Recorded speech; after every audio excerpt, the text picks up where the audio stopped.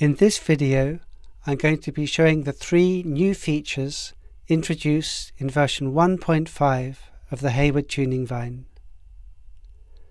The first new feature is the introduction of prime numbers 29 and 31. The second feature is the inclusion of a toggle down menu, making it much easier to select the one-to-one note from any pitch within the chromatic scale. I'm now going to set the one-to-one note to B flat 0, the lowest B flat on the piano.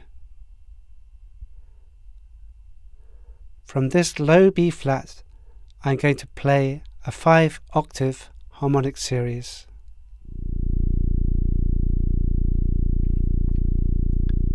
Second harmonic, third harmonic. To play the fourth harmonic, I have to shift along the octave axis.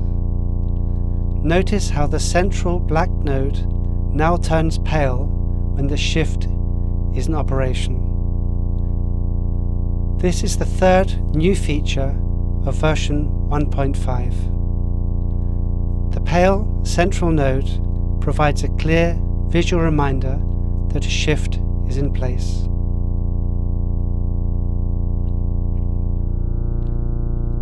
So now continuing up the harmonic series,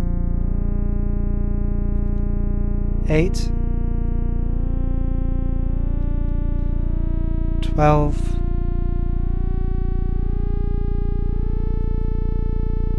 16,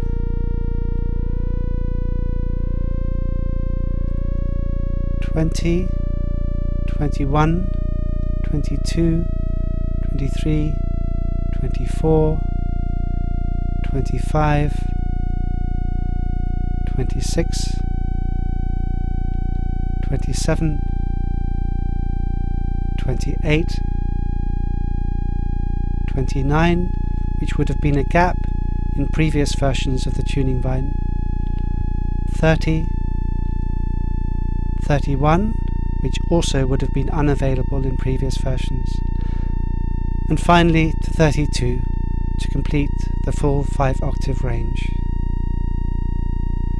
If I now click on the equals sign to reset the shift functions, notice how the central node returns to its original black color.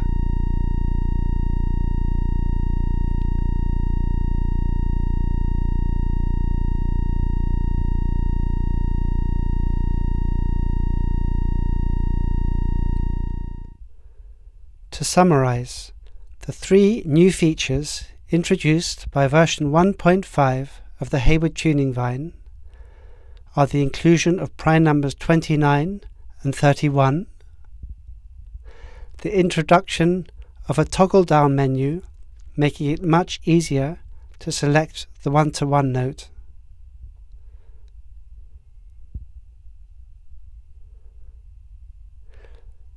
and the visual cue of the central black note turning pale when a shift operation is in place.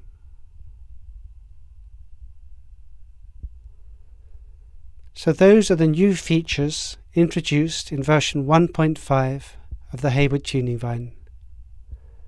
For more information, you can download the manual along with the free demo version of the software at tuningvine.com.